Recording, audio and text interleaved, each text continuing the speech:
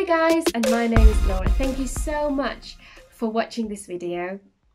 Today I want to talk about what it means to love one another, what it means to show love in our relationships with others around us. Bible talks a lot about that we need to love one another. John chapter 13 verse 34, it says, "A new command I give you, as I have loved you, you must also love one another." It doesn't matter if you're watching, if you know God or not. This is something that we can all apply to our relationships in our lives. I wonder, how do you know when somebody loves you? How can you tell that they love you? Perhaps think of a family member or a close friend or a boyfriend or a girlfriend. How can you tell that they love you? It might be the words that they say to you, it might be the things that they do for you, perhaps how they choose to continue to love you even when it's difficult. So in this video, I want to cover those three aspects of how can we love one another. So firstly, we need to love others without words. Words are so powerful. They can encourage others or discourage others. They can build up relationships or destroy relationships. The Bible talks a lot about the power of our tongue, how we need to make sure that we use our words wisely to show love to others. The Bible also talks about words that can bring life. In the beginning of the Bible, God created the world. In the book of Genesis, we can read that the words had power and they created the light. Genesis chapter 1 verses 3, it says, "And God said, let there be light, and there was light." We can read that God's words were so powerful that they created light. I wonder, how powerful are the words that you use, what impact they have. The Bible also talks about the words that can bring death. It talks about our words being like a sword that can stab right into someone's heart. Or in other words, words can really hurt us deeply. And I know I had people in my life who said some really hurtful things to me, and it doesn't feel great.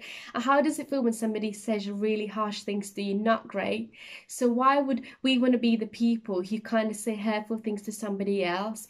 We need to make sure that we speak words of encouragement, words of comfort, words of love. So perhaps this week when you spend time at home and you're getting kind of frustrated with seeing the same faces all the time, let's make sure that we still choose to love others through our words. Even things like saying thank you or please can make such a difference. So really think this week, how can you make sure that you love one another through your words? Secondly, we need to choose to love others even when it's difficult. Perhaps for a second, think of a very difficult person in your life. I'm sure all of us have those people. And think, how easy do you find to love that particular person? And I know for some of us, we might get on really well with most people, which is great. But what about if somebody really tests our patience or really annoys us? How easy do we find to love them then? We all have those people in our lives that we don't got on so well, or they annoy us. We all have those people, but we need to choose to love everyone and love our neighbors even when it's difficult. The Bible talks a lot about loving our enemies and people that are impossible to love, and I find this so hard to grasp. God created the world and he loves everyone in it. There's so many people who dismiss God or don't want anything to do with God or don't believe in God, but he still chooses to love those people. His love is not based on what we do or what we not do, what we say or what we not say. He simply chooses to love one another. So this week, let's not hate each other. Let's not create conflict. Let's not annoy each other or get on each other's nerves. Let's make sure that we love each other, that we show compassion and kindness. And one thing that really helps me is to pray for the people that I find difficult to love. It's almost like God will soften my heart towards them and my attitudes towards them will change. And lastly, we need to love others through our action. Jesus' life is an amazing example of what it means to put love into action. He had an outward focus. He stepped towards others. He led others by serving, and he loved others by serving. He always chose to have time to serve others. He fed thousands. He washed feet of his disciples. He went to visit the sick and heal the sick. He chose to spend time with the people that nobody else would choose to spend time with. Perhaps if I ask you a question, when was the last time that you did something really kind towards somebody? And if it was a long time ago, why have you not chosen to do something?